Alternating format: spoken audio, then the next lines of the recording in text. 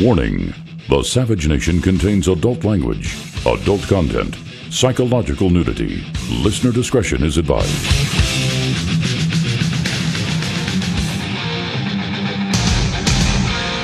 And now, America's most exciting radio talk show, The Savage Nation, home of unprotected talk, borders, language, culture. And here he is, Michael Savage.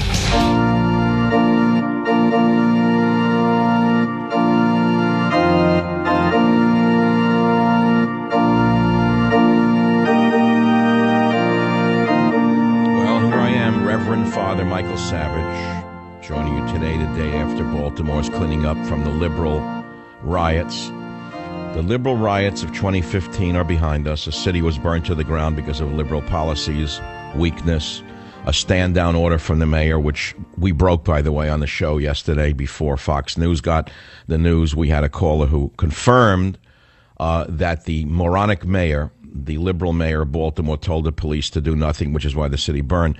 So I don't want to talk about Baltimore. There's nothing I can do about it. What I do want to talk about is gay marriage.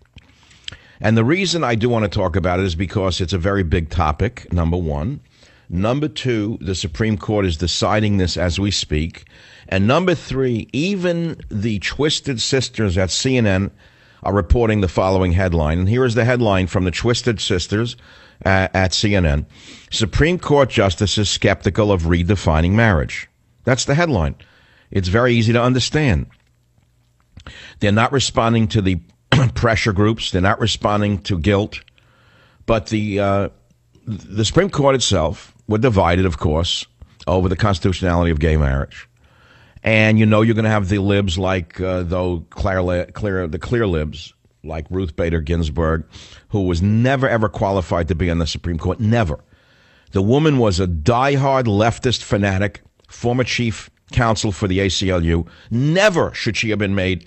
Anyway, you know she's for it, along with the other liberals, right? But the other side is always going to say no. So there's always the swing voters, right? Justice Anthony Kennedy is the court's pivotal vote, and he seems to be swinging against gay marriage. Chief Justice Roberts, who shocked everyone with his swing vote to uphold Obamacare, remember that, is this time apparently leaning more closely to conservative justices. Now, the arguments for and against gay marriage unfurled inside a packed courtroom Tuesday, with one loudmouth protester even interrupting the arguments from within. Of course, they can't keep their mouths shut. You know, the leftists think that it's their right to interfere with everybody's life. But the question on Tuesday centered around the definition of marriage itself, period, and whether the decision to authorize or ban gay marriage should be left to voters in individual states or decided by the judicial system. And we're going to talk about that today. I'm going to give you my opinion right from the front so you don't think I'm sitting on the fence. I am a sexual libertarian. I've said that for many years now. It's a term I defined so you understand where I'm coming from. But with gay marriage, I oppose it completely because I say this, and I've said it, I'm very consistent on this.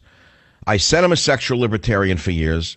I said, do as you will, fais ce que voudras, to use a French phrase that I learned from my good friend Rabelais. Do as you will, just leave me alone, number one, and number two, leave the children alone. Don't mess with the children's heads. Children are malleable. Children don't know what they are. They don't know what to think. That's why they're called children. Adults are supposed to teach children how to behave. Take a look at Baltimore. No fathers, no mothers. So it's the same with regard to social mores as it is with moral mores. And I believe that the children should be left alone because this confuses them. So I'm opposed to gay marriage for that reason. It's that simple. I didn't say I'm opposed to people being gay. If you're gay, good luck to you. That's what you want to be. Who's going to what are you going to care what I think anyway? What's the difference what I think? What is the difference what I think if that's what you are doing? What do you care what I think? Why should you care what I think? You don't care anyway what anyone thinks. We live in a society where everyone does what they want. But now you're demanding that society reaffirm what you want society to reaffirm. While most of society opposes gay marriage, as do all cultures on planet Earth. There is not a religion on earth that supports gay marriage. You're going to tell me Islam supports it? No. You're going to tell me what Buddhism does because you don't understand Buddhism? Buddhism is a traditional religion that opposes gay marriage. Don't tell me about Buddhism in Marin County. Hinduism opposes gay marriage. Judaism opposes gay marriage. So Christianity? What is Christianity's in favor of gay marriage? Where? There's a case here in San Francisco of an archbishop who has the guts to stand up to the vehement hatred of Catholics in the city who are doing the bidding of God knows whom by ripping them to shreds. I mean, they're making him into Jesus. And he's 100% right. What he's saying is the Catholic Church opposes gay marriage, and the Catholic Church views marriage as between a man and a woman, end of story. And he's trying to impose some moral values on some of the adherents in the Catholic schools and the Catholic Church, and for that he's being torn apart. My position is very clear on the Archbishop. Either you're a Catholic or you're not. And if you don't like Catholicism, become an Episcopalian.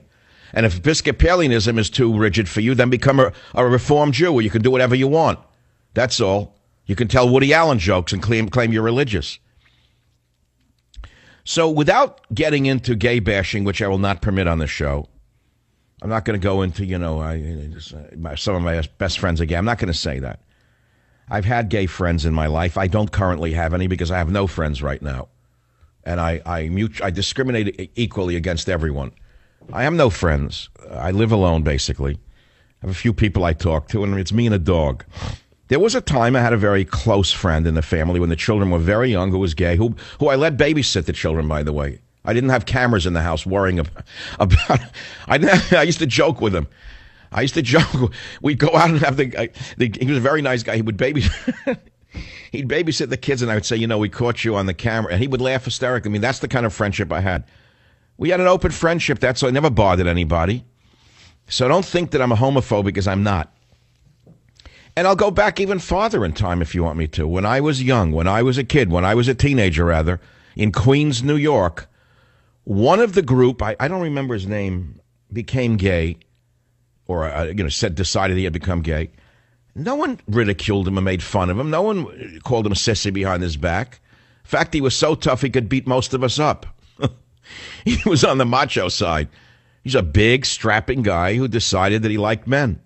So that was it. We all sort of went our own way. I don't know where I think he died eventually from something else, nothing to do with that, but it wasn't an issue. It was what it was. I lived in a big city. People did a lot of things that they wanted to do.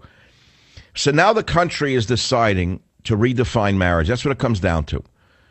And a lot of gay people, I think, even are against gay marriage, incidentally. You don't know that, but many gays oppose gay marriage almost for the same reasons I do. And I don't understand for the life of me. I do understand completely what this is about. This is about redefining society. And that's why this is being heard before the Supreme Court. And I've given you my position. We see the Supreme Court justices are skeptical of redefining marriage. I will have for you in this hour where the 2016 candidates stand. You can pretty much figure out where they are on this. And I'll read you their positions on it. And you'll decide for yourself what you want to think. And we're going to play some of the sound from the Supreme Court. In fact, let's start with John Roberts, the man who shocked the world by backing Obamacare, in clip 29. My question is, you're not seeking to join the institution. You're seeking to change what the institution is. The fundamental core of the institution is the opposite sex relationship, and you want to introduce into it a same-sex relationship. Now, he is the man who gave us Obamacare, remember? It seems like he's pretty clear on his position. And this is him speaking, by the way. It's not in translation.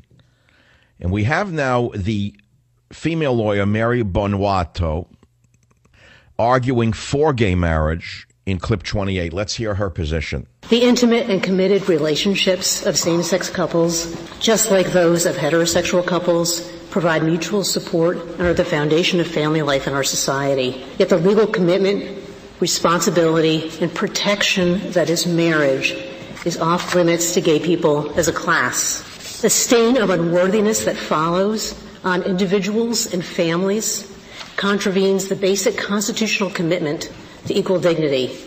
Does anyone understand what she said? Completely. Robert, do you get it? Jim, do you follow it? Robert says yes. I'm not sure I know what she's talking about. No one is saying it's illegal to be gay. So far as I know, no one is arguing against that. And as far as the inheritance and other issues and decisions upon an individual's death, I think we already have on the books laws in most states about these things, that you don't have to be married. You can assign it to anybody. Isn't that true? I forget what it's called. But there's an assignation of this that is on the books. You don't really need to be married to have the right to inheritance. You don't have to be married to have the right to determine whether an individual is, let us say, the plug is pulled on them, if you want to make it as vulgar as that. I think I'll go vulgar. Partnership. What's domestic partnership? Right. Sorry, I didn't know the jargon for it. I come from another time. Domestic partnership. In my day, either you were married or you weren't married. There was a thing called common law marriage in my day.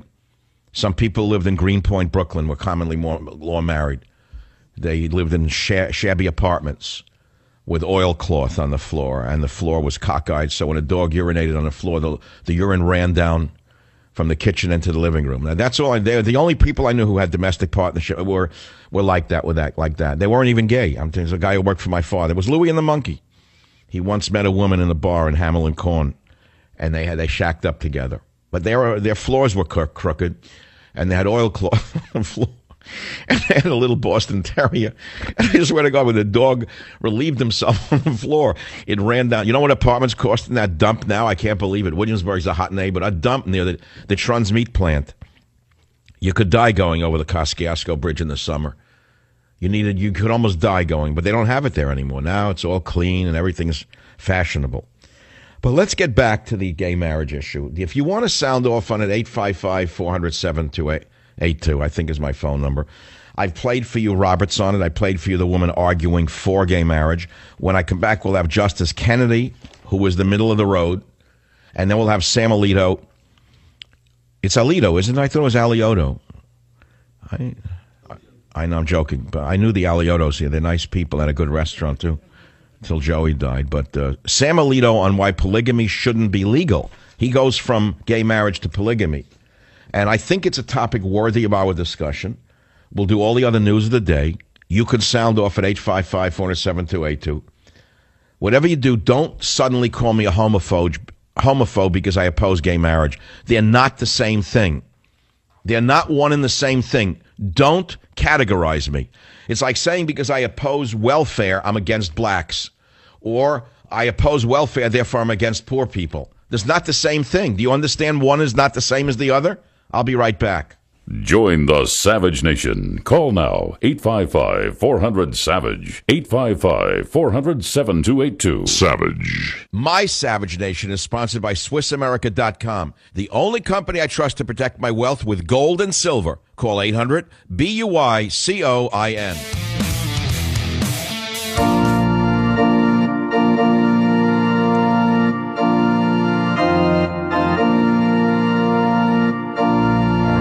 Muslims, I should say extremist Muslims, are cutting off the heads of gays, burning churches to the ground, killing Christians, galloping across the Middle East, unifying with radical Muslims in Africa and Asia and Middle East, and we're worried about gay marriage. All right, that's America. That's what makes us such a wonderful, free and open society.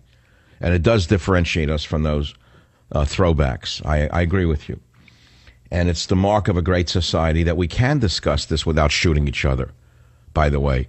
And we do have a place for that. And that place is the Supreme Court, which is ultimately the deciding body that will determine whether or not gay marriage will be legal in 50 states. And I think that I don't think Obama has the capacity to override them. He might try it. God only knows what he could do with a pen if they decide against gay marriage, what he might do. But nevertheless, we have the issue. It's being discussed. And even CNN has this headline, Supreme Court justices skeptical of redefining marriage. So we're talking about it. I think the forum called Talk Radio is the perfect place for America to discuss it. And remember, we may not agree during the discussion. We may get angry. But it doesn't mean we have to go away hating each other. As my father's store had a little sign, as I said many times, if we disagree, try to imagine a little sign in front of my head which says, don't go away, may I just go away. Let's start with the next individual who's calling. Her name is Kate. Kate, welcome to the program. Please make your point. Okay.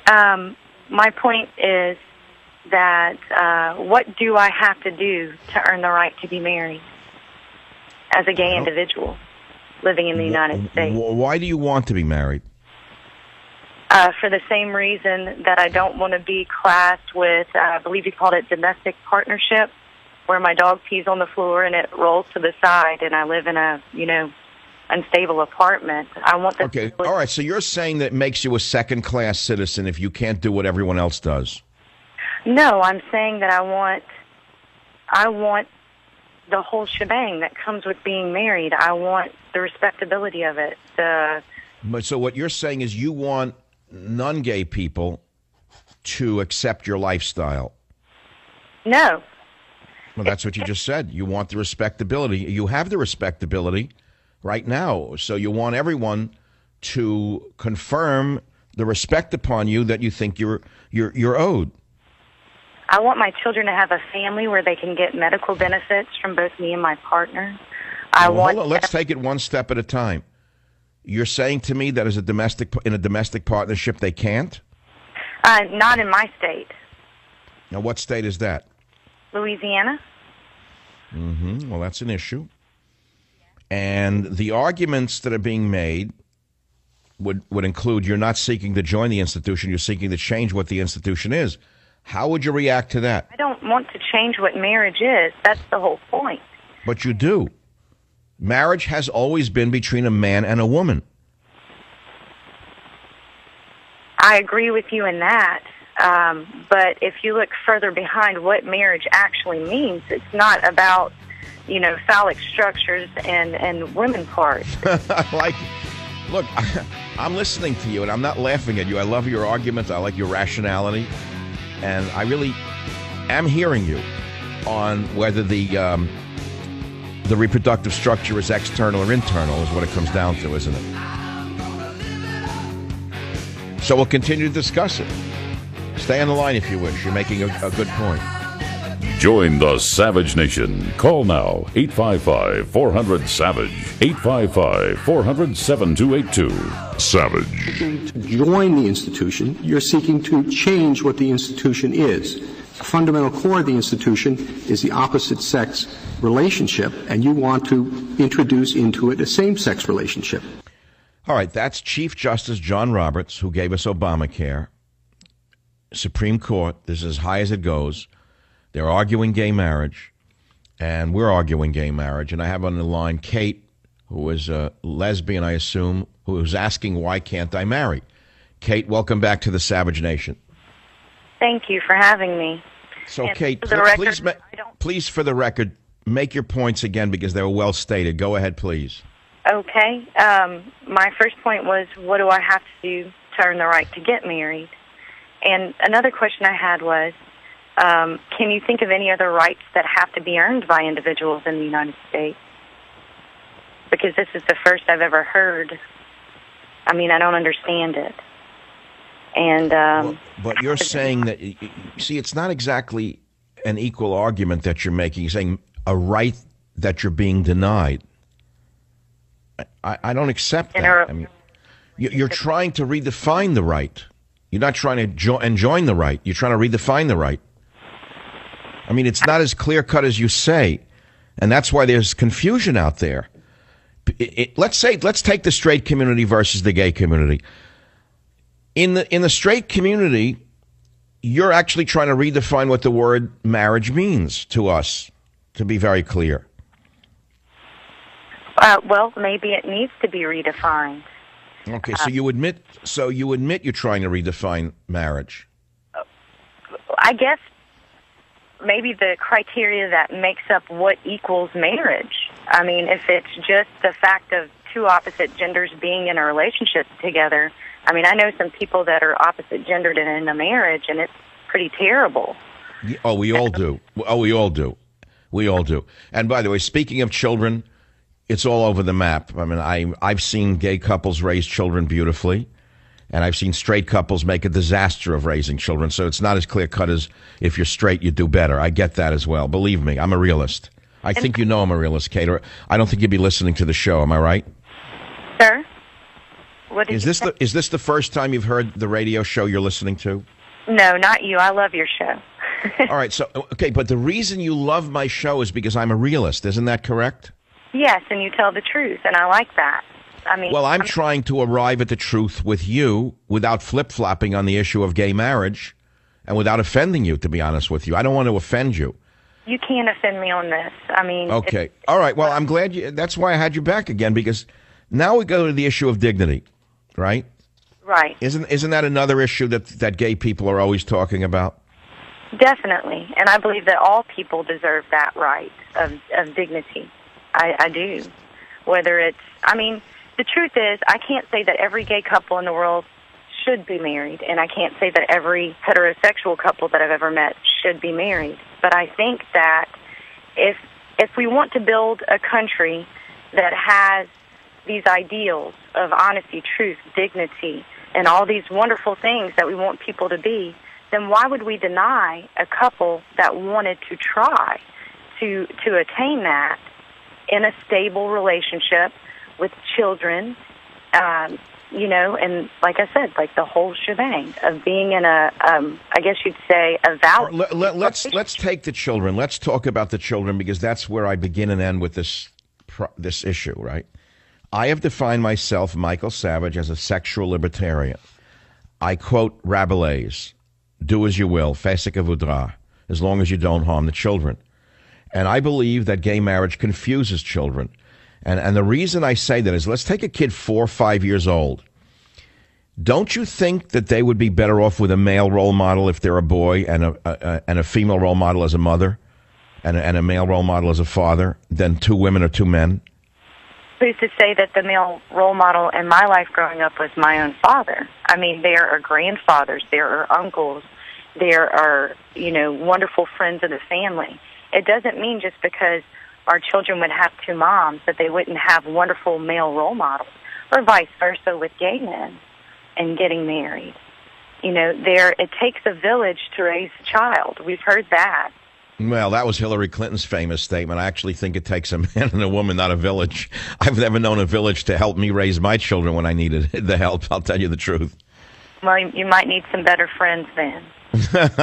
Well, they're older now. They have their own children, so I'm past that problem. Right. But the thing is, you're making very valid points. There's no anger or hatred from you or me on this. And I don't think we're going to agree on it. My position is still the same.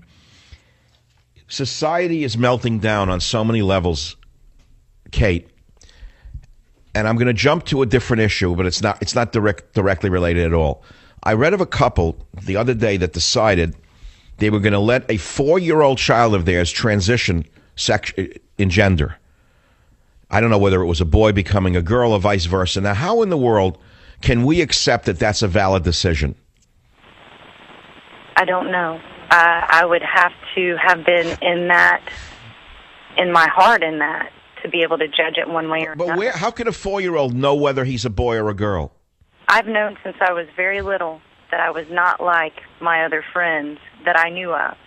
It is something that you just know. And unless you are gay, you may never be able to understand it. But it doesn't mean that I was hurtful to anybody else. You know, it was hurtful to me to not understand the emotions I had inside, and I do believe that it can be. Well, let's say this. Let's look at society as a whole, and you have to weigh every decision, pro and con, as benefits or harm to a society as a whole. What percent of the population is gay? The last estimate I read is about 1%.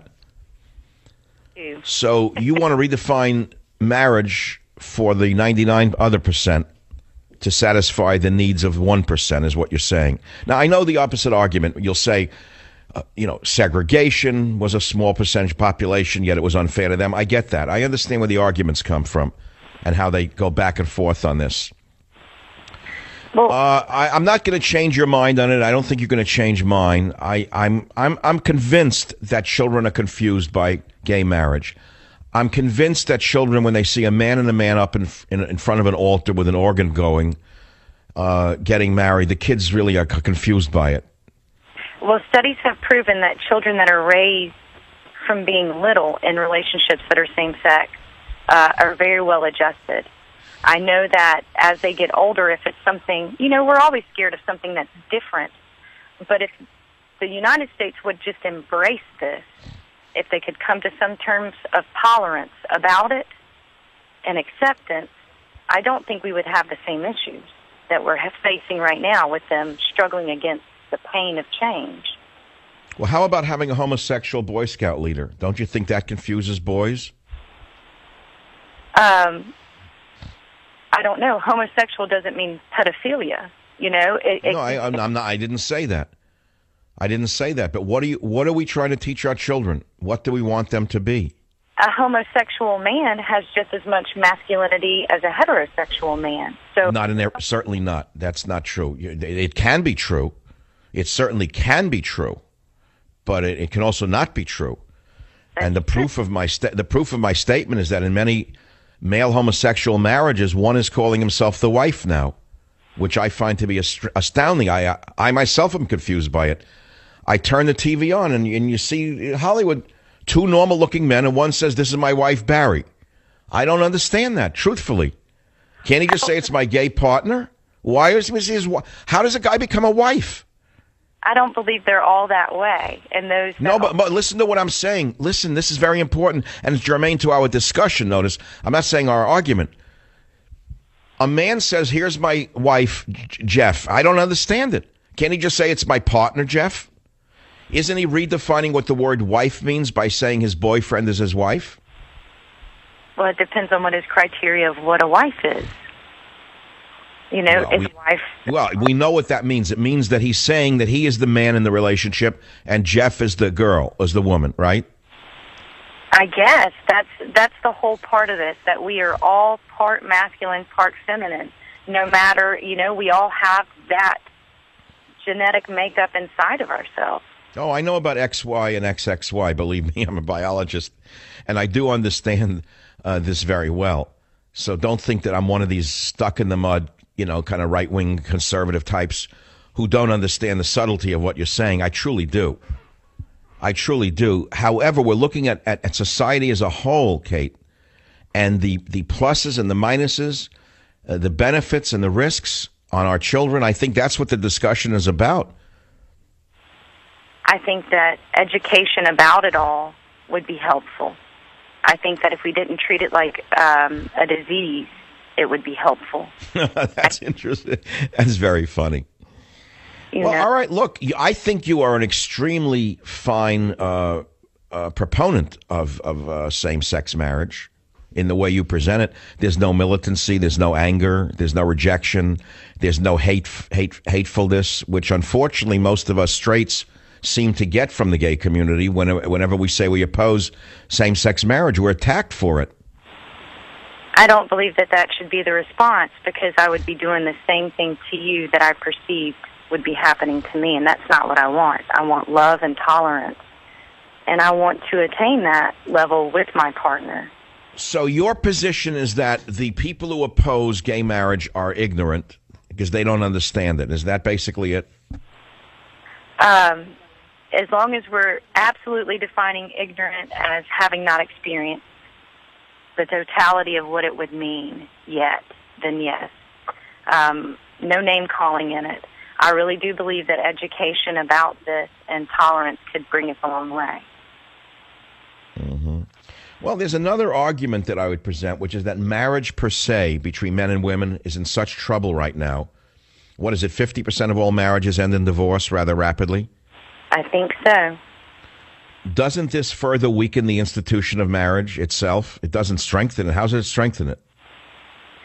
It doesn't, but commitment is commitment, and not everybody can follow through with that. I'm not throwing stones at people that make the decision. Well, that's very interesting what you just said. That's actually fascinating.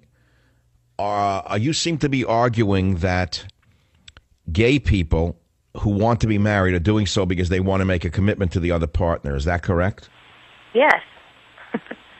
And that without marriage, they're not committed to it? It's sort of like an open marriage amongst heteros, where there's no real commitment. It's just live together and whatever happens, happens? No, I mean, I was in tears watching whenever they first began the actual gay marriages here in the United States, to see the partners that had been together for 30 years, 40 years, that had waited for their moment to be able to have it validated on paper. Loving commitment doesn't take marriage. It doesn't take marriage. It doesn't take that piece of paper. But it sure would be nice to be able to live somewhere that was loving and tolerant enough. Okay, I think that this whole argument can be boiled down to acceptance and tolerance, which is what you're arguing for. And you're saying gay people want straight people to tolerate them, which, by the way, in America is pretty much the norm today, except in certain quarters. But you now want the straight people to validate it, and many people don't want to validate same-sex marriage for religious reasons. Right.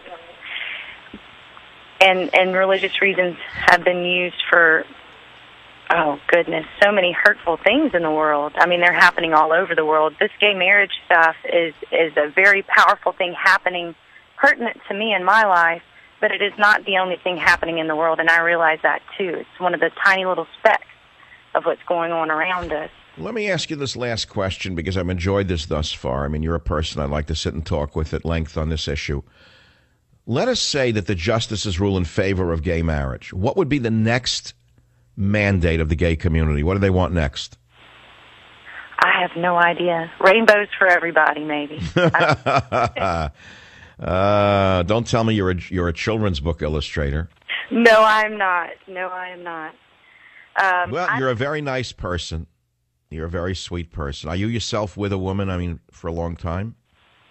We've been together 4 years. Actually, we went to Florida and got legally married there in order for her to be able to be a part of my insurance through my company that I work for. Well, you mean she couldn't be part of it in your state, even through a domestic partnership? Is that it? That's correct. Interesting. That's a big question. Inheritance, insurance, last rights, things like that. Very big, big issue. But here's the big problem. By saying that we accept domestic partnerships, people have abused that, as you well know, by altering who their partner is on a regular basis and bringing them into the benefits of the corporation. You know that as well, don't you? Yes. In other words, they say, Bobby is my domestic partner. The company pays for Bobby's health insurance. The next year he finds Sammy is my domestic partner. Now the company has to pay for Sammy's health insurance. The next year it's Billy. And this has been a problem. And I don't. All right, Kate, I tell you the truth. I've enjoyed speaking with you. You have made such good points. You may have swayed a lot of people one way or the other. But I still stick to what I believe, which is that the children are better off with marriage as it is. I think it confuses them. Would you accept a copy of my forthcoming novel from me if I said I would send it to you, or is that off limits? Oh, absolutely. I would love it. Well, you're getting I mean, it's nothing about gays in it. There's not one word about gays. It's all about Islamo-terrorists who want to destroy the world, gays included. And it's called Countdown to Mecca, and I'll be right back. Join the Savage Nation. Call now, 855-400-SAVAGE, 855-400-7282. Savage. Your Savage Nation is sponsored by SwissAmerica.com. It's the only company I trust for tangible assets, gold and silver. Call 800-BUICOIN. You know, I got to look back on that last call. I would say it was one of the high moments in my radio career after 21 years in radio. And if more of the gay community acted like Kate did in presenting arguments, instead of forcing and screaming and yelling and demanding at everybody, I don't think we'd be here today, to be very honest with you. The more you scream at people and tell them do something, they don't want to do it. Kate was wonderful. I just got this email. I don't have the time. I have so much good stuff. Someone I respect greatly says it's all financial. They want perks that are restricted to hetero unions legally to apply to same-sex. They are correct. It's from someone I respect. Join the Savage Nation. Call now, 855-400-SAVAGE. Savage.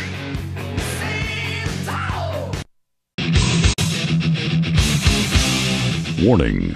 The Savage Nation contains adult language. Adult content, psychological nudity. Listener discretion is advised.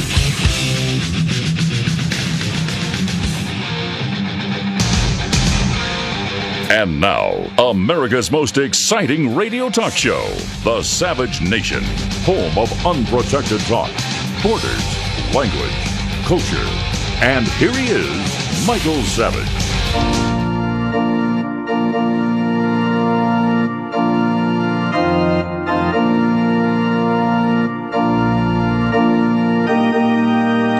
In the United States of America, that's a universally accepted piece of music, correct? Everyone hears it. They know it means here comes the bride.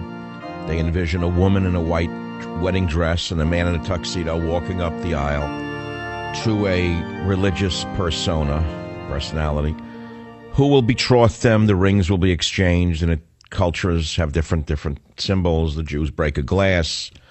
This one does that, whatever. But it's usually well understood through millennia by all religions to mean a man and a woman. Well, not in America.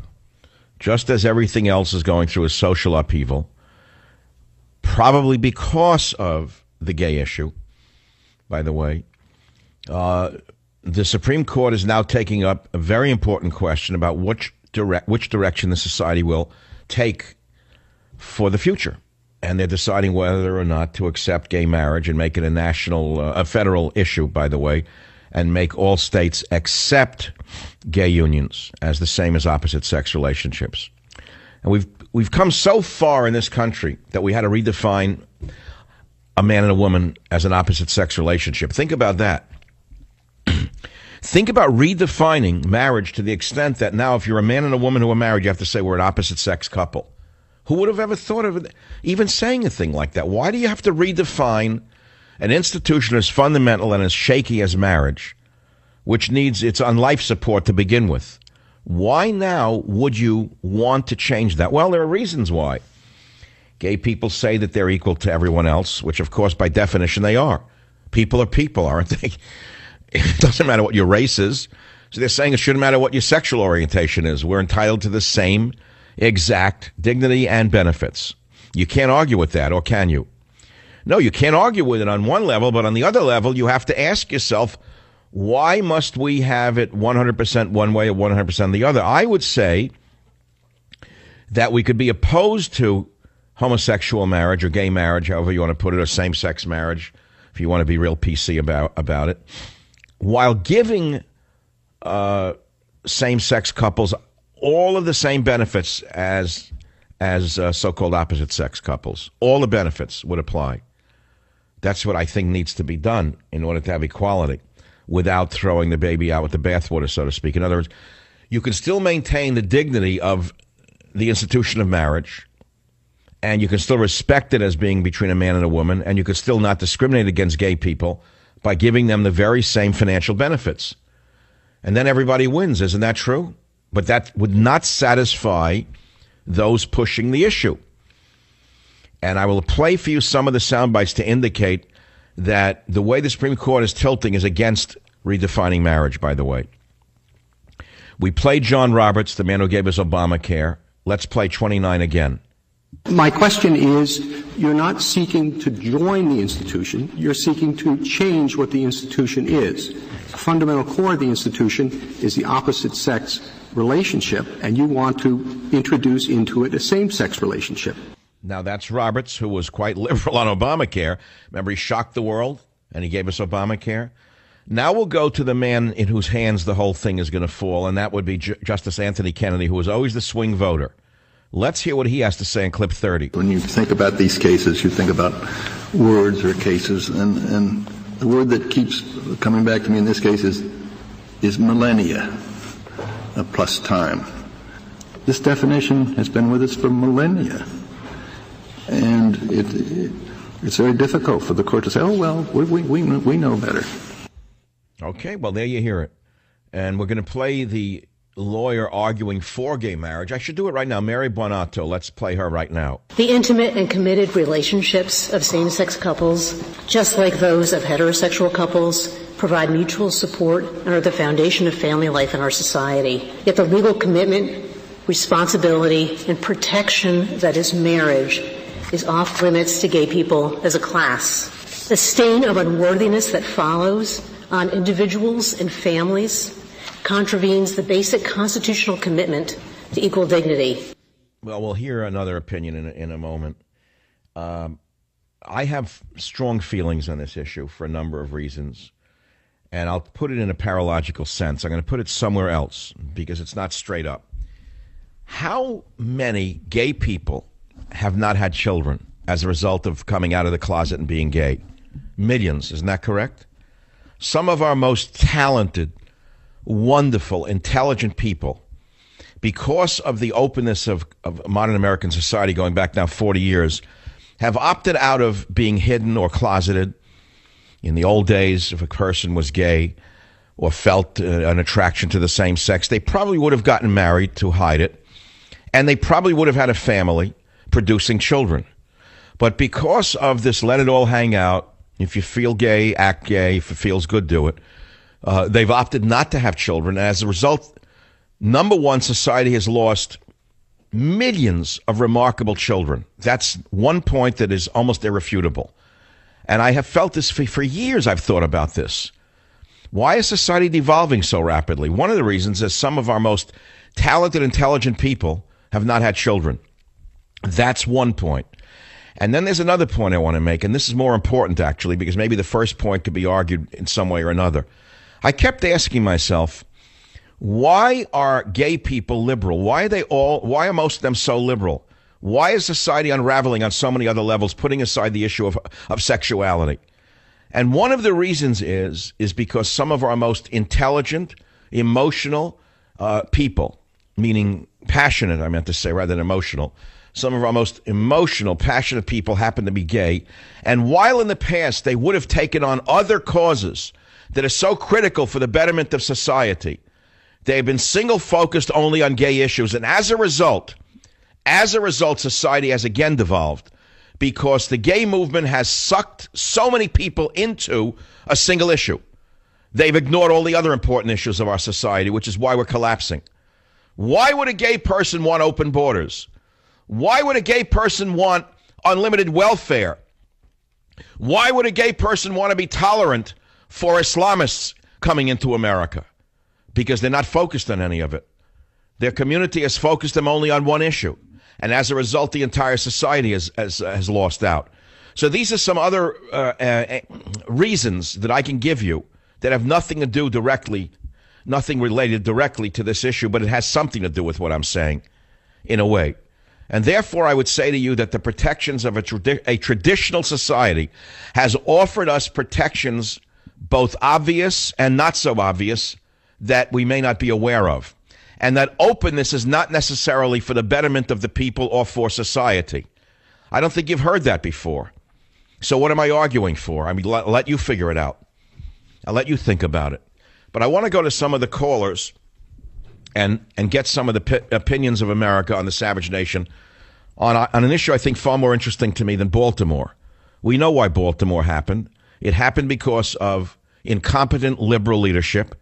It happened because the mayor gave a stand-down order, which was a story I broke on this show yesterday before Fox News when a member of the state legislature called and told us that she told the police to stand down. We know what happened. It's that simple. So why talk about it anymore? I'm not going to talk about Baltimore. I want to talk about this because this is a defining moment in American history, by the way. Robert on WABC, tell us your opinion on gay marriage. You are a psychiatrist, correct? Yes, sir. I've been a child and adolescent psychiatrist for 30 years. I treat just children and teenagers. Please tell us your opinion on gay marriage. Well, I was more speaking about the effects on the children. I just wanted to make a comment. That earlier call was one of the most excellent calls I've heard on your show in a long time. It was an excellent discussion. Wasn't she, Kate, the gay woman from Louisiana? The woman was wow, she was wonderful. An excellent discussion between two very intelligent people, and I really appreciate that, and that's why I listen to your show. So I thought you know what? A, that's a compliment, and it's B, what I live for. So now, as a psychiatrist, I don't know which position you're going to take, by the way, but I'd like to hear your opinion. Well, it's more for me. It's more about what the effects it has on the children. And again, I'm in my own personal belief system. I have no problem with gay marriage. but more speaking to, and I understand you wanted to protect the children. That's what I've done for my life. That's what I dedicate my life to. And I do not think, and I don't see the confusion that you've spoken about. I do treat quite a few children who have both gay parents and married gay parents. And the statistics also bear it out that there's no more increase in confusion, gender confusion, life confusion, morals confusion among children of gay parents and married gay parents versus straight parents. But let me say this, Robert, you're a psychiatrist, so you're a man of science. You practice in Manhattan or New York City, correct? I practice outside of Manhattan, yes. But you practice in a rather liberal community. Yes, sir. So I, as an epidemiologist, would say that the sample that you are using for your decisions is a rather limited or skewed sample. It might be. I also do. I believe, as being a person of science, that I should keep up with what's being published and being written in science. So I do read the journals. I subscribe to them all, and I read them religiously.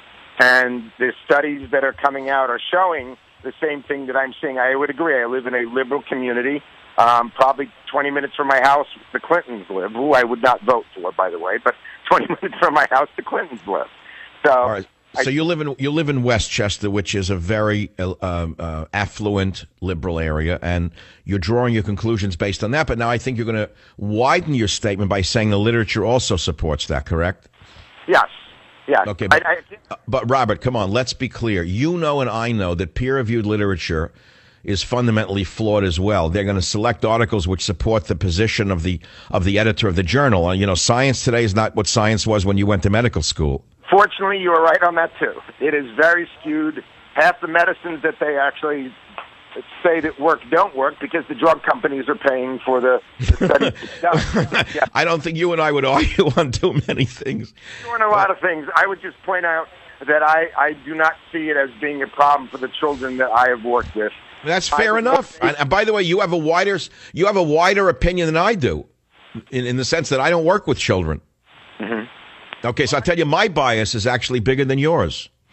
I really think it's more, if you're good parents, that's the issue. And if you treat your children well and you bring them up to be polite, you bring them up to respect their adults, respect their elders, you bring them up with traditional values, the fact of it being two females or two males really does not affect the children. It's the quality and the personality of the parents that is far more important. And that's my view. And by the way, and I agree with you 1,000%. But that's not the issue. The issue is redefining what the word marriage means. And that's all the Supreme Court justices are focused on, which is the redefinition of the word marriage. That's my own personal belief, that I think that that's okay. I'm more speaking to how I see it affecting the children, and I don't think it's an issue. I think if you're a good parent, that's more of the issue than being gay or straight. I think you're right, by the way, because we've all seen horrendous hetero parents. I mean, it's not all one way or the other. We've seen horrendous gay parents as well. But we've also seen the case where children are raised by gay people who wouldn't have been raised by anybody if it wasn't for them. I mean, that's the truth of today as well. So this is not a clear-cut, open and shut case, is it? That's why we're discussing it. That's why America is arguing over it. Robert, isn't that true? It's going to redefine our society in a lot of ways, and I think it's far more important than, round-the-clock Baltimore on CNN, which is driving me insane, so I'm glad you're talking about this. Well, yeah, I was going to ask you, you're a busy psychiatrist, yet you have time to call the Savage Nation. Quite an honor. I've been wanting to for a while. This is my first time. Actually, how much do I owe you for the time you've spent speaking with me? That's fine. Then I'll send you a bill. Call his male partner. No, because we can't talk about Baltimore. The only reason the news is running it is because there's things on fire, and then they can show it. But talk radio is about ideas. It's not so much about images. That's the difference between talk radio and television. They can't beat us on ideas because they don't have ideas. All they have is images. Yeah, I spend much more time listening to talk radio than I do watching television because of the... Well, I'm thrilled that people of education who may disagree with me on gay marriage or other issues still find it worth their time. I really am, and I'm going to send you a gift, just as I sent Kate. It'll come in a plain brown wrapper so it doesn't shock any of your liberal patients. It'll be my new novel called Countdown to Mecca, which I think you're going to find you will agree with, by the way. Well, I will read it. And Doctor, thank you very much for calling the Savage Nation. It's 20 minutes after the hour. I'll be right back. Join the Savage Nation. Call now, 855-400-SAVAGE, 855-400-7282. Savage. Hey, our Savage Nation is sponsored by SwissAmerica.com, the only company I trust for wealth insurance, gold and silver. Call 800-BUYCOIN. Gay marriage, gay marriage, gay marriage, gay marriage. That's what we're talking about. And the Supreme Court is talking about it. Their decision is going to have long-lasting effects. And I will tell you that the conversation I had with the lesbian woman, I'm sorry, I don't know if you can use the word, but lesbian, I don't know if that's even appropriate anymore, but from Louisiana was a great, I mean, this is a high point in my radio show in the way it evolved, the conversation. And we're going to MP3 it and put it on michaelsavage.com so you can re-listen to it and share it with people. Because I am so sick and tired of being typecast. I am sick and tired of being turned into what I'm not by the haters, that I want to put that up on my website. It's that simple. I mean, you can disagree with me, but I'm not who you say I am. Believe me. Here's an email I just got on it from a listener.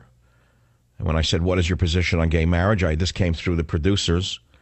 And this writer says, I think it's unnatural, and everyone knows it is on some level. But I think the government should get the heck out of marriage, and we should have a flat tax to make everything simple. Then marriage will be according to your church as it should be, and there will be no reason for anyone to argue about it anymore. Other rights like hospital visitation and whatnot can be handled with power of attorney and other legal documents.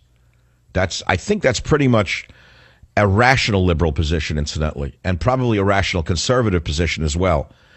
And I don't think you have to go one way or the other. I have gay people on the line who want to talk about it. We'll get them. We'll have people who are vehemently opposed to gay marriage for religious reasons. We'll get to them. And we'll get to you eventually on the Savage Nation. I don't have any open lines. I took a chance saying I'm not doing Baltimore. I'm not doing the news of the day. I'm going to do this because it's been around a long time, this argument. And their decision is going to come down. And when it does, you're going to see the effects it has on our society. They're going to be long-lasting. Join the Savage Nation.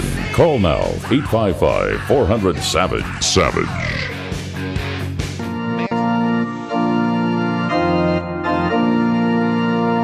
Okay, so there it is. You picture the woman in the white dress, the man in the tuxedo. They walk down the aisle. It's something that all parents look forward to for their children. And you know how many people have said that they were denied that when a child died or was killed. They denied the graduation. They were denied the marriage. It's a transition. It's a fundamental element of American life. And now we're being asked to redefine what marriage is. We have been asked, actually, we've been told to redefine it, not been asked. We've been demanded that we redefine it by the radicals in the gay community. And now, of course, they have their day in court where it really matters, which is the Supreme Court. And we'll soon find out which way it goes. According to even CNN, the Supremes are tilting against redefining marriage. And I want to play for you the conservative on the court, one of the conservatives, Sam Alito, where he then changes the argument to the issue of polygamy. He says basically that if we redefine marriage to being between two men or two women, then what's to stop people from polygamy? Listen to clip 31. What if these are four people, two men and two women. It's not the sort of polygamous marriages that existed in other societies and still exist in some societies today. And let's say they're all consenting adults, highly educated. They're all lawyers. What would be the ground under the logic of the decision you would like us to hand down in this case? What would be the logic of denying them the same right?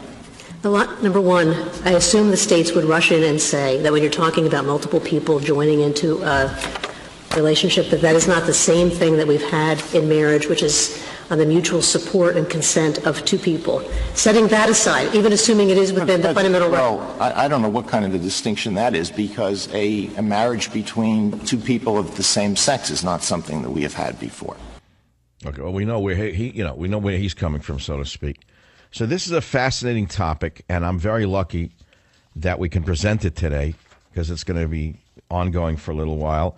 Where do the candidates stand on gay marriage? Senator Ted Cruz, would he attend a same-sex wedding? Unclear. Position on gay marriage? Opposed.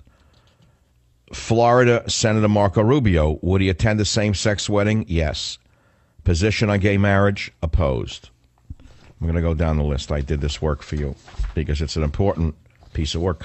Wisconsin Governor Scott Walker, who's my pick thus far, would he attend a same-sex wedding? He has been to a reception. Position on gay marriage? Opposed. Kentucky Senator Rand Paul, would he attend a same-sex wedding? Unclear. Position on gay marriage? Opposed, but open to granting legal rights for same-sex couples. That's the libertarian approach, which I agree with, by the way. And he said you probably could have both, which is the traditional definition of marriage, and the issue of gay marriage should be left up to the states.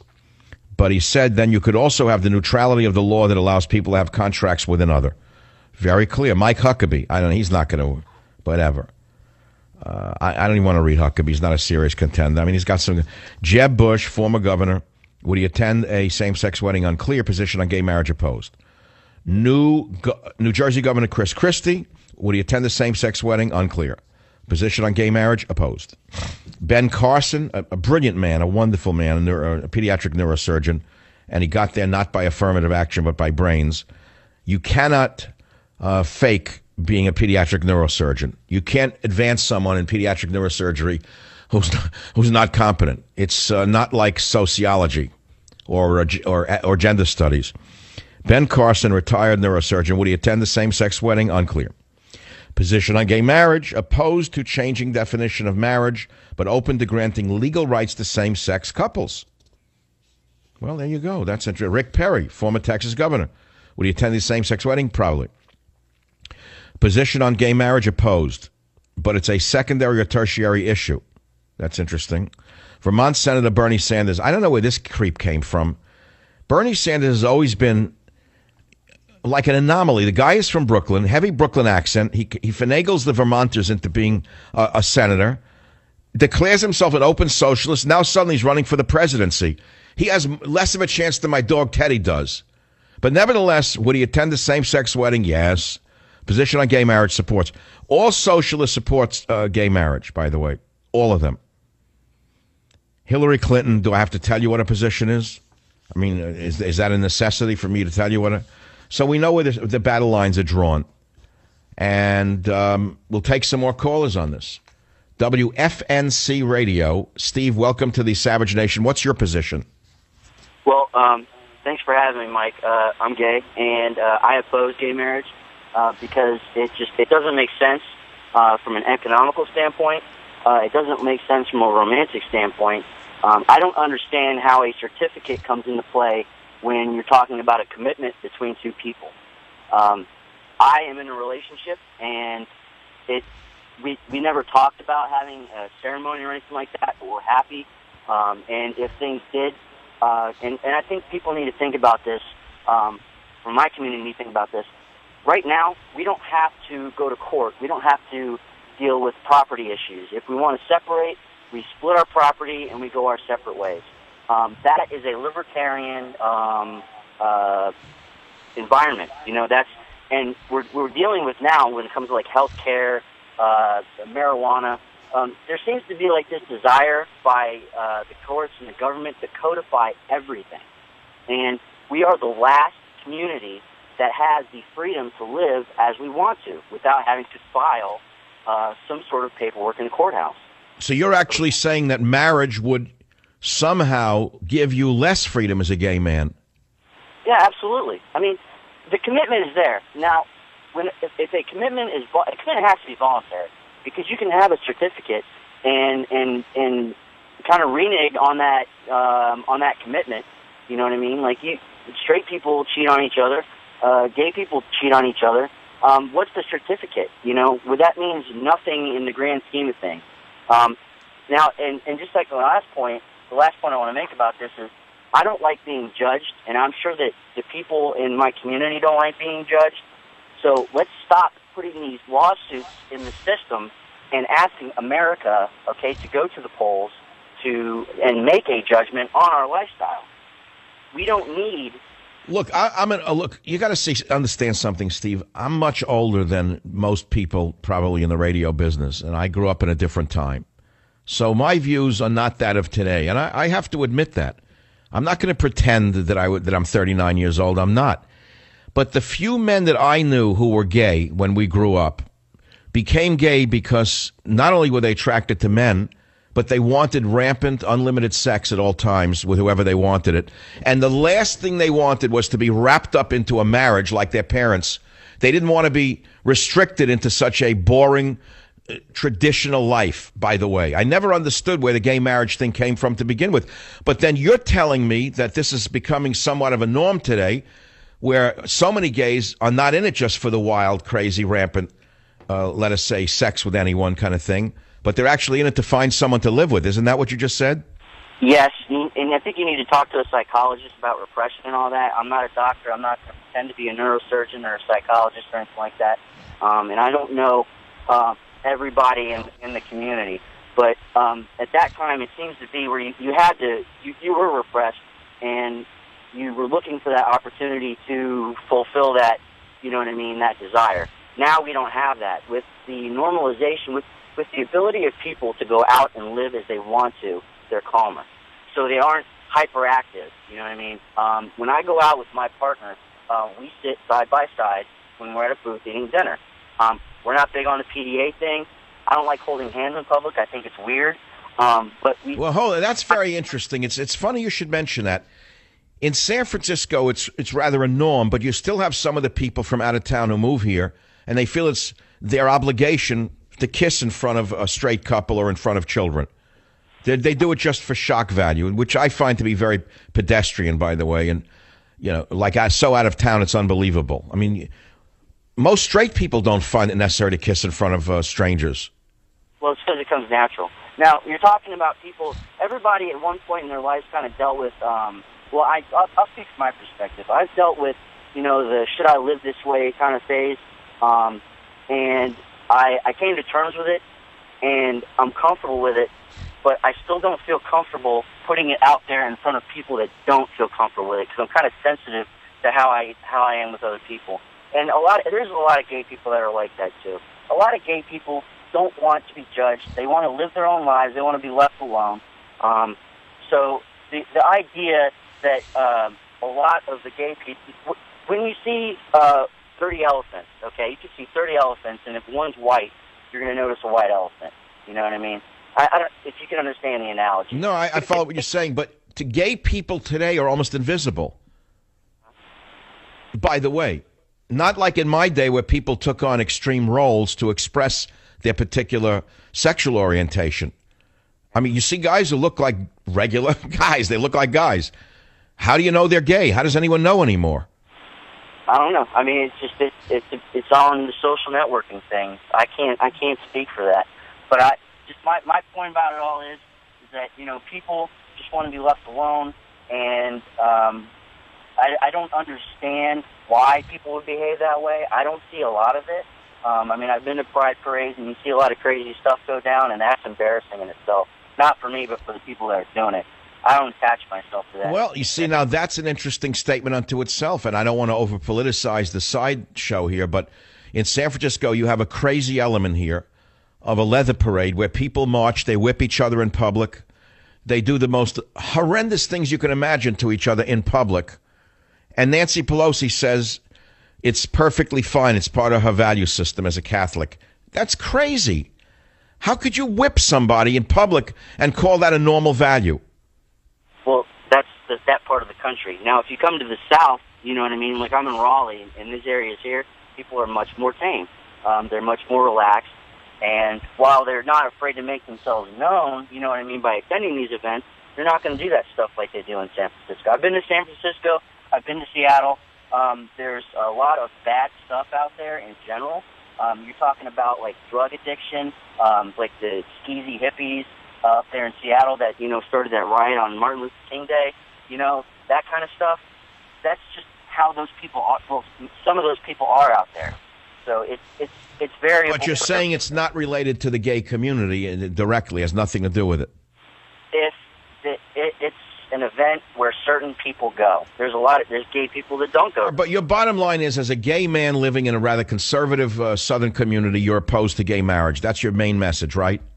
Yeah, the main message is that not everybody wants gay marriage. A lot of gay people don't want gay marriage. A lot of people just want to be left alone. If you want to... what your main point was well made right from the beginning. You don't need the government to tell you it's okay to be married, to be gay, basically. Right. Well, that's an interesting point of view. You actually took it from a different point of view, which is that by permitting gay people to be married in the same way as heteros, you're actually creating a restriction upon gay people that they currently don't have. Absolutely. Well, Steve, I'm again always surprised by the callers I get, and when I change gears as I did today to a new topic, I get callers I've never had before, but I assume that this is not the first time you've listened to this program. I've listened to you a couple of times. I don't really listen to a lot of talk radio, but when you're on, I stick to the dial. Well, I'm always on. You got to understand that it's just that it's when you catch me. But as someone who's always on, I'm sending you a free copy of my new novel, Countdown to Mecca. There's no sexuality in it whatsoever. It's about the threat to all of us from the Islamo-fascists. 855-407-282. Here's a quick news break. I don't know if it's bad. Bill Clinton's plane has engine trouble. Bill Clinton's plane makes unscheduled landing in Tanzania. Plane carrying former President Bill Clinton made an unscheduled landing in Tanzania after a problem with one of the plane's engines was identified. The engine was repaired and the aircraft was on the ground at the Dodoma fueling station. Clinton was traveling in the East African nation, to visit projects. In other words, to escape the heat of the book that's coming out. The plane is a Canadian turboprop Dash 7, was traveling from blah, blah, blah to Lake Manyara, which is blah, blah, blah. And, of course, he's there to give us the agriculture, health, education. Yeah. He and his daughter Chelsea are also scheduled to visit. In other words, they got out of Dodge while the heat got too hot. They put their daughter up front last week. Do you remember? That was an embarrassment. They chose Chelsea as a spokesperson. It was like watching a puppet of Hillary. It was almost bizarre. It was frightening. It was as though Hillary has channeled her voice through the daughter, and they both got both of them out, Chelsea and Bill. When I come back, all the latest breaking news on all the topics, and we'll continue our discussion on the Supreme Court and your opinion on gay marriage right here on the Savage Nation. Join the Savage Nation. Call now, 855-400-SAVAGE, 855-400-7282. Savage. My Savage Nation is sponsored by SwissAmerica.com. It's the only company I trust to protect my wealth. Call 800-BUY-COIN. Well, here's a shocker. There is a threat of civil disobedience if the Supreme Court legalizes gay marriage by Christian leaders. They said we will not obey. Huge story. A blunt warning from prominent religious leaders to the Supreme Court that if they cross that line, and I'm quoting now, they're going to engage in civil disobedience. They said, while there are many things we can endure, redefining marriage is so fundamental to the natural order and the common good that this is a line we must draw, and one we cannot or will not cross the pledged states. And it was signed by Huckabee, Rick Santorum, Pastor John Hagee, Franklin Graham, etc., and many others. The pledge was co-drafted by Deacon Keith Fournier, a Catholic deacon, and Matt Staver, the founder of Liberty Counsel. There were others involved, and I don't have to read them to you, but here's what they said. We are sending a warning to the Supreme Court and, frankly, any court that crosses the line on this issue of marriage. Once same-sex marriage is elevated to the level of protected status, they say, it will transform the face of society and will result in the beginning of the end of Western civilization. They go on. You are essentially saying that boys and girls don't need moms and dads, that moms and dads are irrelevant. Gender becomes pointless when government adopts same-sex marriage. It creates a genderless relationship out of a very gender-specific relationship. It says that it doesn't matter and that two moms and two dads are absolutely equivalent to a mom and a dad. They have a lot more to say. I'll continue this discussion for another full hour on this program because it is a key point in the future of America. Join the Savage Nation.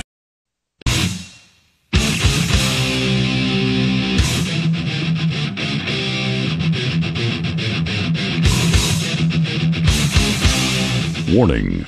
The Savage Nation contains adult language, adult content, psychological nudity. Listener discretion is advised.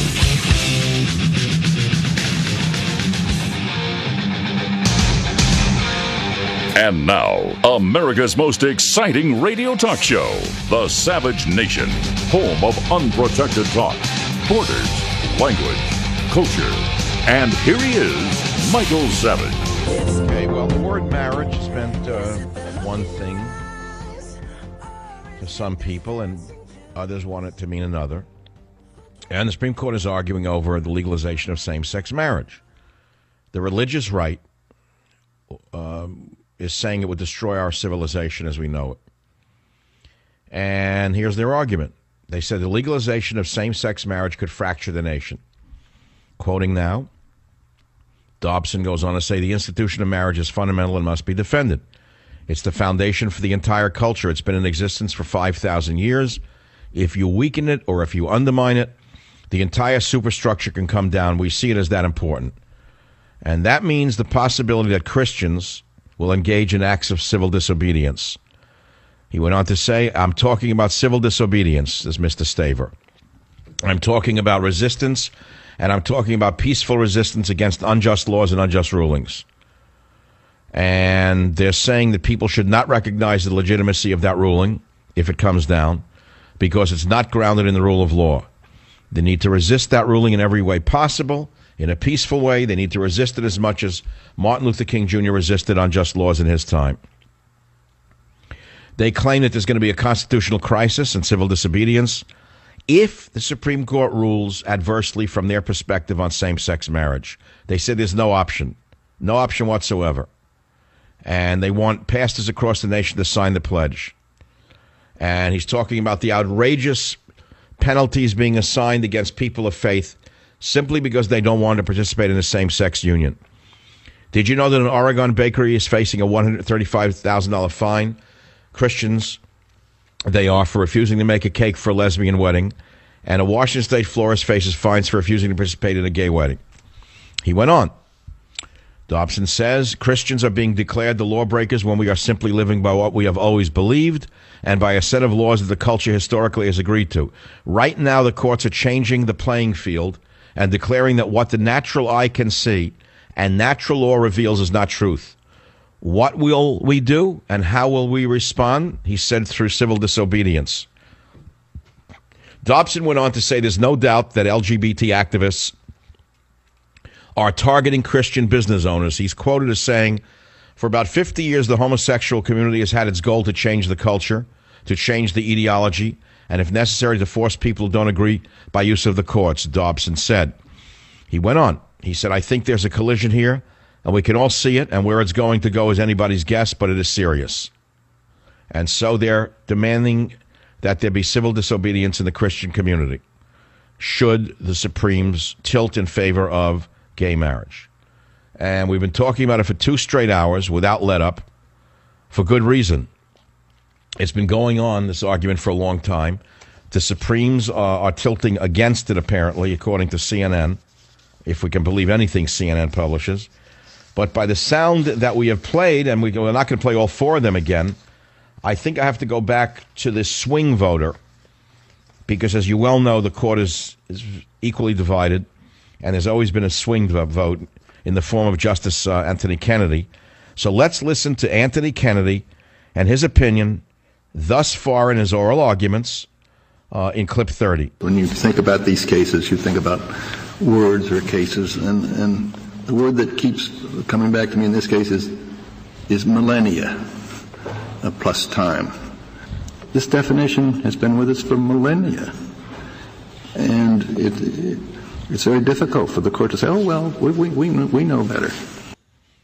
Well, that's the swing voter, and because of that, CNN is saying, uh-oh, it looks like we're in trouble. So I think it's time for me to open it up to the callers again, because this is a very big hot button issue. Big issue. And most thinking people are tired of looking at the civil unrest in Baltimore. They're sick and tired of the whole situation there. They know what they feel. They know what they see. They know who did it. They know what needs to be done. They know that it's out of control because of the mayor and her policies telling the police to stand down. And the proof is in the pudding. Proof is in the pudding. The minute the National Guard came out with guns, the animals suddenly behaved. I know you don't want to hear the word animal, but I'll use it again anyway, because that's what it was. Humans don't behave that way. Animals don't even behave that way. As a black caller said yesterday, it's an insult to animals to call them animals, because an animal doesn't destroy his own property. So that was that. I mean, we don't want to talk about it again. And we're talking about this now, because this is something people have very strong opinions on. Let's go to WMAL in Washington, D.C. Christy is calling. Let's hear what she has to say on gay marriage. Christy, welcome to the Savage Nation. Go ahead, please. I have a lot of personal feelings about this situation. I am the daughter of a pastor and a woman who decided that she was gay and left my father, and I was raised in a gay household. Wait. Your mother became gay, or said she declared herself gay. She went with another woman, and she took you with her. Okay, following you now. Yes, along with my two siblings. Ryan. And, I'm 38 years old, so this was back before being gay was cool. But I was, I grew up in a small town, and from the time that I was 5 years old, I remember kids coming up to me and, saying trashy things about my mom and saying, oh, your mom's a lesbian and things like that. And I was like, what are you talking about, And then there's the Christian background, too. My mother has always been a good Christian woman. She has conservative values. She's always believed there's a right way to do things and a wrong way to do things. But when you look at my mom's history, her father was a philanderer who left when she was 3 to, run around with other women. My grandmother was remarried to a man who had 4 sons. My mother had 2 more brothers. And your grandmother was married to someone who had 4 sons. Right. So my mother was raised in a household with 6 brothers, where she was expected to keep up with them. Wait, you mean from different wives? Is that what you're saying? Yes. I didn't follow them. Wow, wild background. Right. So, I mean, there's a crazy story to begin with. Okay, I'm trying to follow it. So that you had a lot of confusion in the family to begin with. Mother became gay, left family, took you. You were raised by 2 gay women. So in your specific case, what's your opinion on gay marriage? I believe that children need a father and a mother. And as wonderful as my upbringing was with my mother and her partner, there's always been a huge chunk missing. And that is, how do you relate with men? What role do men play in your life? What do we need them for? And that has been a theme that has reproduced itself over my lifetime in my marriage. I'm happy to say that I am not divorced. I decided a long time ago I was going to be married once, and if it didn't work out, it didn't work out.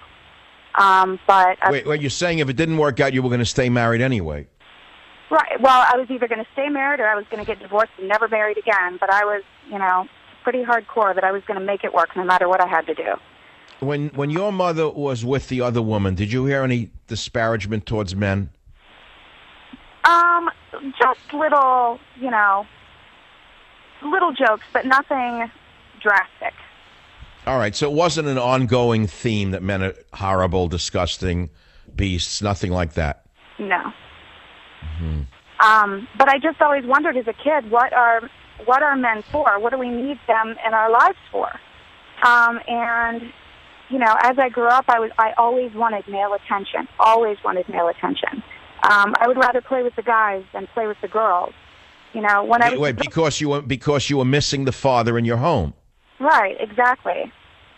And when I was a kid growing up, when I went to middle school, it was wonderful because all of a sudden here's a new demographic of people who don't necessarily know my history and don't know that my mother is gay, and I put up with a lot of flack for that.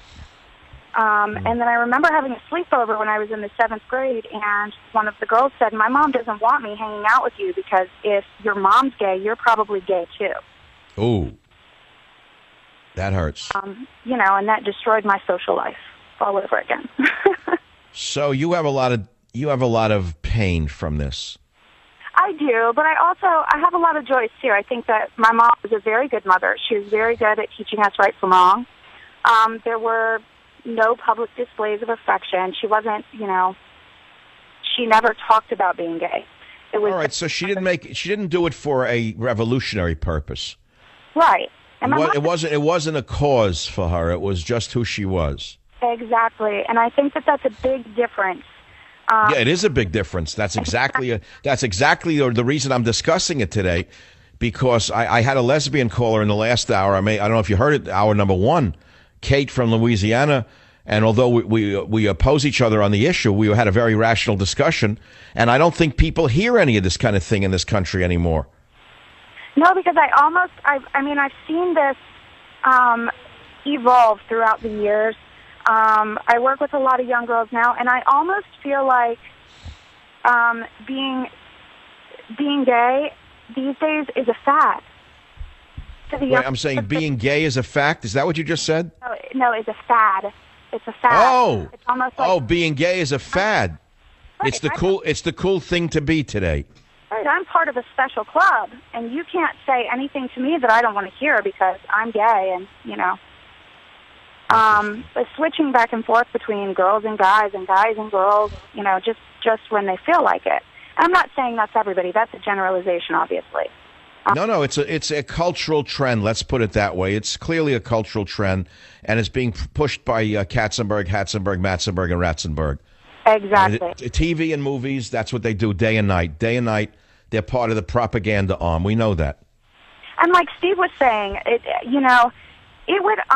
would make me uncomfortable if I took my 9-year-old son to visit his grannies, and because we call them both, they're both the grannies, and it would make me uncomfortable if we went there and being there was all about them being gay and they held hands and kissed and. But they don't. What you're saying is they don't do that. Right. They're just two women living together. Right. It's not about being out there and having to be heard and having to be seen. Yeah, in other words, it's not San Francisco where everyone's in your face every minute. I get it. Exactly. As George Orwell wrote, the more I hear people screaming, "I'm free, I'm free, I'm free," the louder I hear their chains rattling. I think that said it all. Yes, absolutely. Well, look, he's a great caller. I got to tell you, this show is evolving in a way I never expected, but I want to send you a free copy of my beautiful, beautiful novel, Countdown to Mecca, in hardcover, which is coming out just next week after so much hard work, and I know you're going to be frightened reading it. That's that simple. The time is racing by. It's 18 minutes after the hour. We're talking, really, I'll give you breaking news as it comes along, but I want to hear your opinion on gay marriage because the Supreme Court is discussing it as we speak. I'll be right back on Michael Savage. Join the Savage Nation. Call now, 855-400-SAVAGE, 855-400-7282. Savage. My Savage Nation is sponsored by SwissAmerica.com, the only company I trust to protect my wealth with gold and silver. Call 800-BUICOIN. The intimate and committed relationships of same-sex couples, just like those of heterosexual couples, provide mutual support and are the foundation of family life in our society. Yet the legal commitment, responsibility, and protection that is marriage is off limits to gay people as a class. The stain of unworthiness that follows on individuals and families contravenes the basic constitutional commitment to equal dignity. That's the position of the lawyer arguing for gay marriage before the Supreme Court. And I have to go now to Justice Anthony Kennedy again in his reply in clip 30. When you think about these cases, you think about words or cases, and the word that keeps coming back to me in this case is millennia plus time. This definition has been with us for millennia. And it's very difficult for the court to say, oh, well, we know better. So he's tilting toward the conservative side, and he's the swing voter. Remember that America is still fundamentally a conservative nation. No matter what you may think, this nation is dominantly Christian and dominantly conservative. It doesn't matter what you think. It doesn't matter what you want. It doesn't matter what you'd like it to be. It doesn't matter what you wish the demographics were. It doesn't matter that you wish the Bible would go away. This country is fundamentally Christian and fundamentally conservative. That's number one. And I don't think that the Supreme Court is immune to understanding that. They don't live in a vacuum. They do represent the law for sure, but at the end of the day, they also represent not only the rule of law, but the nation itself. And just as we were all shocked by their ruling on Obamacare, I don't know which way they're going to rule. They could shock us again. Let me take some callers. WDRC Radio. Ted, welcome to the Savage Nation. Go ahead, please. Yes, thank you, Dr. Savage. I'm from Bristol, Connecticut, WDRC. I would like to tell you that I'm 57 years old, have been gay all my life. And if you were to ask me if I had a choice, I would say I would definitely want to not be gay. From what I've been through, from what I've seen, I don't like it. We live, unfortunately, in a world that is predominantly straight. I like the way you said unfortunately. Okay, go on. No, it's kind of not funny, but it is. I get it. Right. Yeah, things are more accepting if we lived in the world that was perfect and ideal for everyone in this world. I would definitely want to be straight. But from what I've been through, it's hard. But you're saying from what you've been through, do you mean from the point of view of prejudice you've experienced as a gay man? Yes, sir. Or is it as a result of the gay lifestyle itself that you wish you weren't gay? Which is it? Probably just because I've been seen with another gay man around the same age. And have not had any contact. As far as to give you an example, I want to hear your viewpoint. It's very important. You're an older man in this situation. I want to hear your perspective. It's different than the younger ones. Please stay on the line. Join the Savage Nation. Call now, 855-400-SAVAGE, 855-400-7282. Savage. Love, or is it really about sex, or is it really about politics? After all, what is it really about, this whole gay marriage thing? The gay argument is that it's about equality, that they're human beings, and as human beings, they're entitled to equality on all levels. The religious view is the opposite, which is that, of course, you're a human being, and no one's saying you can't be gay, but you can't force us to accept your lifestyle, which we oppose, because it opposes our religious laws. It opposes society's laws going back millennia. That's the argument. And that's what's being argued by the Supreme Court. And Chief Justice, or Justice Anthony Kennedy, who is the swing voter, has said that it's been in a decision. The idea of what it is has been known for millennia. And he said it's very difficult for the court to come back and say, oh, well, we know better. So he's heard the religious side, and that's what he's expressing here. Whether he will express that at the end, nobody really knows. He could just be throwing a sop to the Christian conservatives for fear of a backlash. God knows what's going to happen here. I really don't know. But I want to go back to the caller, Ted, from WDRC Radio. Ted, welcome to the program. Ted, what city are you calling from? Yes, I'm calling from Bristol, Connecticut. But you've lived in a liberal area. Where have you experienced prejudice as a gay man? It's because you're older, right? In an earlier time. Isn't that what you're saying?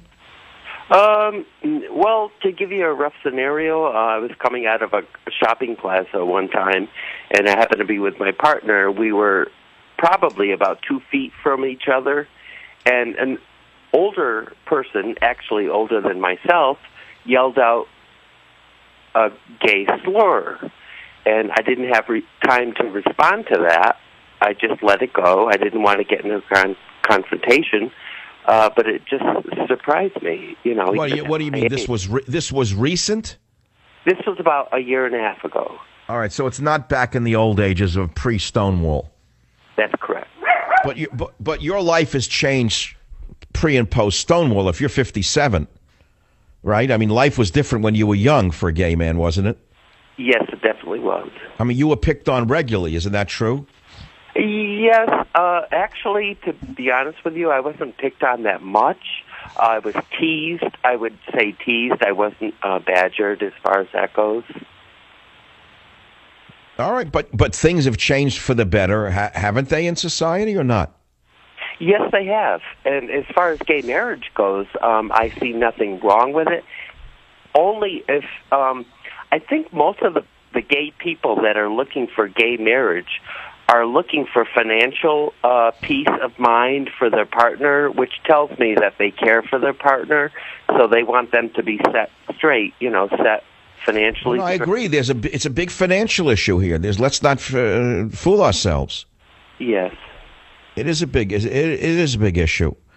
Well, look, I don't know if you're a regular listener or you just happen to be scanning the dial and heard of the topic and tuned in. I really don't know. Which one is it? Definitely a regular listener, a great admirer. So you're a gay man who's not a bigot like most gays in San Francisco are. Oh, no. They hate me because they've typecast me. They don't even know who I am. Because I oppose gay marriage, suddenly I'm Hitler to them. Oh, wow. Dr. Savage, I have to tell you one thing. 1957, I was born, and I was adopted.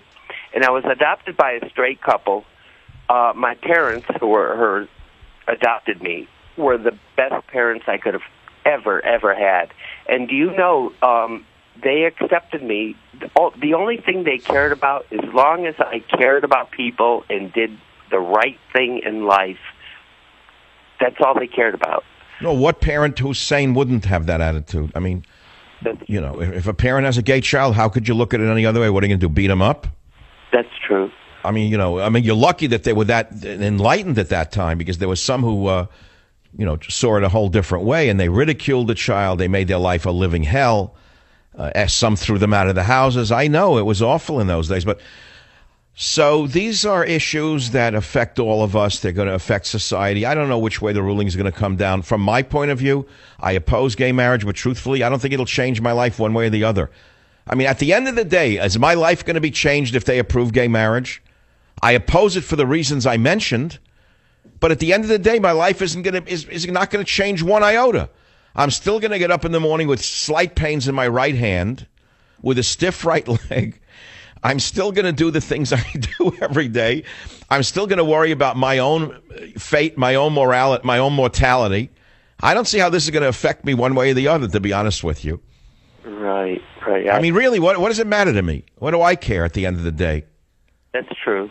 I mean, I oppose it for the reasons I mentioned, which is I think it's confusing to children, but I'm not a child. Right. So it's two things here.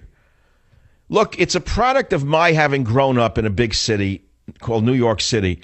And I would say in the formative years of the 1950s, you'd think I grew up in a Neanderthal time, but my father was an antique dealer. And as an antique dealer, believe me, I was exposed to a wide variety of humanity, including quite a few gay decorators who came into the store, incidentally. And never once did he ridicule them, by the way. Even though he was an immigrant, even though he came from another world, I never heard him go home and laugh at them or make a joke about them. They were good customers, and generally they were far more civilized than most of the other people that we met. Right, and maybe that's because they did the job that they were supposed to do. And they did. I don't know. They didn't bother anybody. They were better dressed. They had nicer haircuts, and they spent more money. I'm sorry. I remember there was a couple they had a store over in the West Village on Sullivan Street, in a better neighborhood than my father's store. And we used to call them, I called them, or the guys called them nice and nasty. One of them was a very, masculine guy, and he was the nice one. And then the feminine one, he was the nastiest SOB. Whatever you said to him, he would put you down. He snapped at you no matter what you said. And it was amazing how they behaved so predictably. Well, as the years went on, and I grew up and left, and my father passed away, I came back to New York, and lo and behold, I was walking through the West Village, and I stumbled into an antique store, and there they were with gray hair. They didn't recognize me, and I asked them the price of something, and sure enough, the nice one gave me the price. The other one was nasty and almost threw me out of the store for no reason. So I said they never changed one iota in 20 years. Now, that's neither here nor there, but I'm telling you that my background is a little more diverse than those who are quick to categorize individuals or stereotype them. You say, here's something interesting. You say you've been subject to prejudice as a gay man, right, with gay slurs? Can you imagine what it's like being Michael Savage, being a conservative, an outspoken one at that in San Francisco for all these years, what I have to put up with? Exactly. Can you imagine the life of rejection that I live? Can you imagine the hatred that I experience from the bigots here in this city who call themselves liberal, gay or straight? Yes, I understand. Do you realize what I've suffered as a result of being an outspoken conservative who loves America in this city? I've sacrificed an awful lot for my beliefs, so trust me, I can identify with your position in that regard. If only they would truly listen to you, because they don't listen to me. If only they'd listen to me, they'd know that I'm not who they say I am, but that's asking too much of Nancy Pelosi and her acolytes. Listen, my friend, a pleasure. I'm sending you a copy of my beautiful hardcover book, Countdown to Mecca, that you will love. The cover is gorgeous. Talking about design, I mean, this cover is unbelievable. It looks like a chrome steel mount looking at me. Michael Savage, Countdown to Mecca, another book that goes on the bookshelf. This show is flying by. It's one of those days where if we were talking about if I was talking about Baltimore, or I was just doing liberals this, conservative, I would have a heart attack by now. I'd be like apoplectic. I wouldn't feel good. My neck would be swollen. I'd be coughing. Why is it that when I have a discussion that's on a slightly elevated level, and I really express my opinion without worrying so much about what people think, why is it the show is better and I feel better? I'll let you figure out why, because freedom is everything. Freedom, the freedom of expression is everything in the world. And that's something that we have to cherish and fight for in this country. Really, I don't want to get too preachy, but really that's the essence of America. You know, I'm running the scholarship contest where I'm giving away the $100,000 to 10 lucky kids. And some of the essays are awesome. But at the end of the day, you know what it comes down to? It's, what is America? I said define America.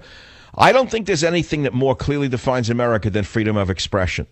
And as an outspoken conservative, me, Michael, I've got to tell you how much hatred I have experienced in my life from people who are called liberals, and how illiberal they really are, how fascistic they really are, how intolerant they really are.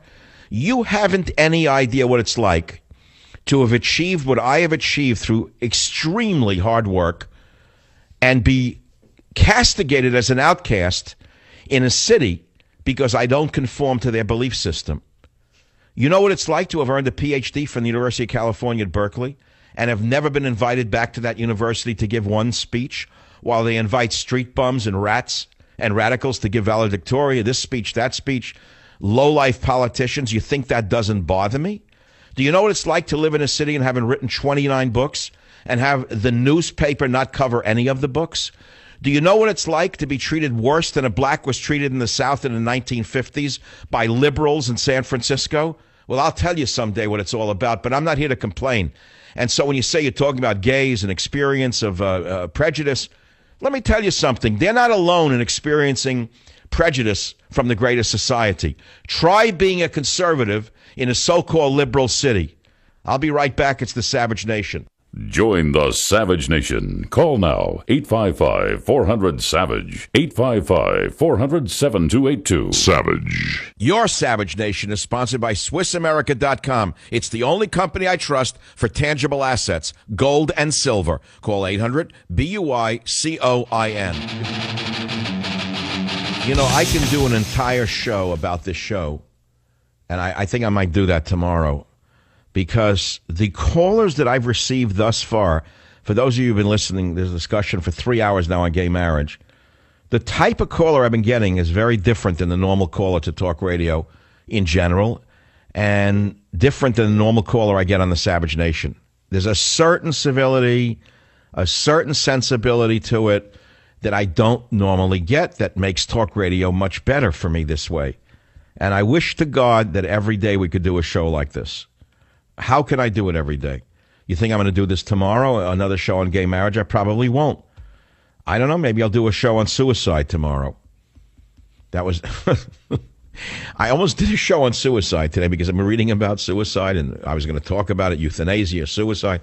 And then all of a sudden the sound on this came up, I said, wait a minute, this is I never do the gay stories, by the way, because I avoid it, to be very honest with you, because I've been castigated by certain individuals in the community. I figured, who needs it? You know what I mean? But this is a topic now that's mainstream. It's in the Supreme Court. Nobody can accuse me of bigotry just because I oppose gay marriage. It's impossible, unless they themselves are the bigots. So I figured I would take a chance with it. But I don't know what tomorrow is going to be about. Let's go to a few more callers on the show. I could go another 3 hours on it. WBAP in Dallas. WBAP in Dallas. Mark, welcome to the Savage Nation. Yes, my call today was about, it seems that all through the program, everyone pretty much agrees that it's a redefinition of marriage, whichever side they're on. And I was wondering, should we not ask the question, when and by whom was marriage defined, and why do we even need it anymore?